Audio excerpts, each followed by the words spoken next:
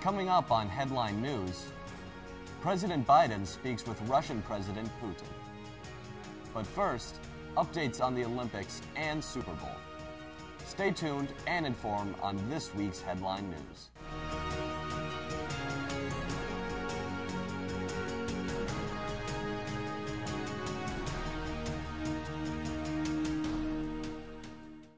This past week, we've seen two amazing sporting events. We brought in JBCN sports commentator Peyton Nelson to talk about both these events. Hi, I'm Peyton Nelson, and welcome to this week's sports headline. This past weekend, the Los Angeles Rams defeated the Cincinnati Bengals in Super Bowl 56.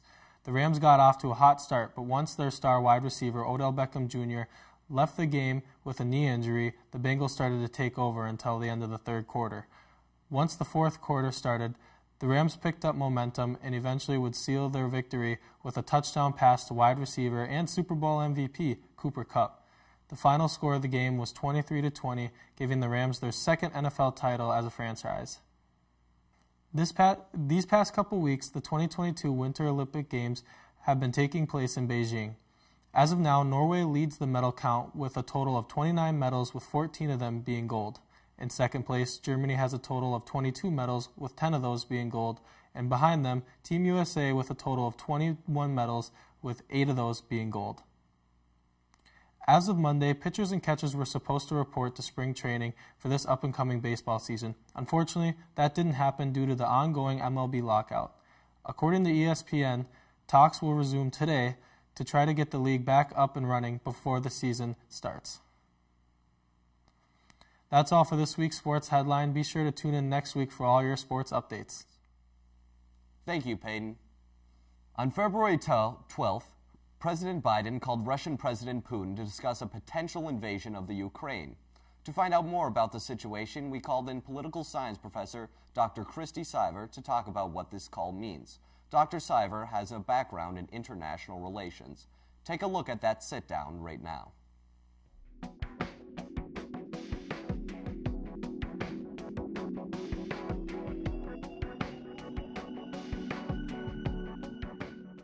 The phone call between Biden and Putin about the risks of an invasion of Ukraine suggests that the situation is very serious. There are U.S. negotiators on the ground in the region, working with our regional partners, likely speaking with lower-level officials in Russia, to try and stop an invasion. But the fact that Biden wanted this phone call with Russia and insisted that it be on the weekend instead of waiting until Monday as Russia proposed suggests that the U.S. thinks an invasion is both likely and imminent. So the president really wanted to take this opportunity personally to convey to Vladimir Putin the seriousness of U.S. resolve and the importance of the kinds of sanctions and kinds of responses Russia would face if they undertake an invasion.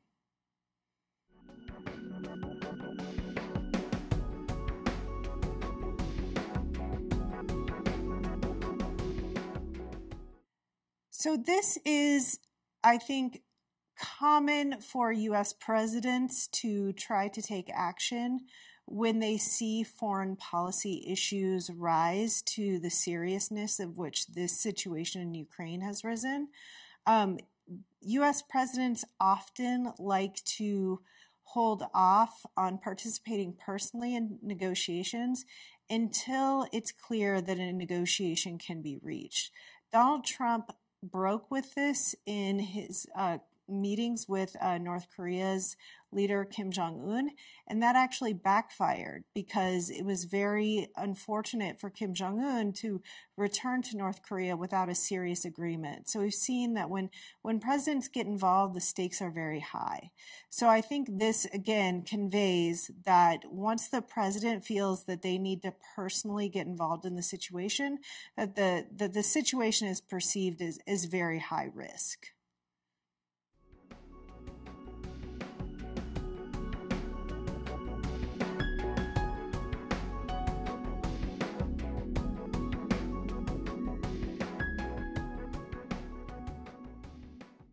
In my expertise, I feel that Americans should expect that this situation isn't going to go away.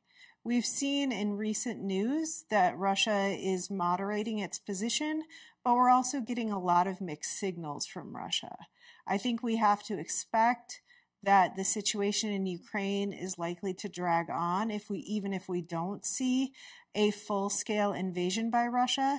And I think there's a fairly good chance that Russia will use its cyber weapon capability, perhaps on some of Ukraine's allies. So I think the Americans should stay attuned to this situation. And again, President Biden has urged any Americans in Ukraine to leave, which again suggests the situation is very serious. As of yet, I don't think Americans can expect to see the United States sending troops into Ukraine. But if the situation escalates, I think it's likely that the U.S. is going to be more and more involved in trying to resolve this situation. President Biden has made it very clear that the United States and its other Western allies will stand with Ukraine's democracy.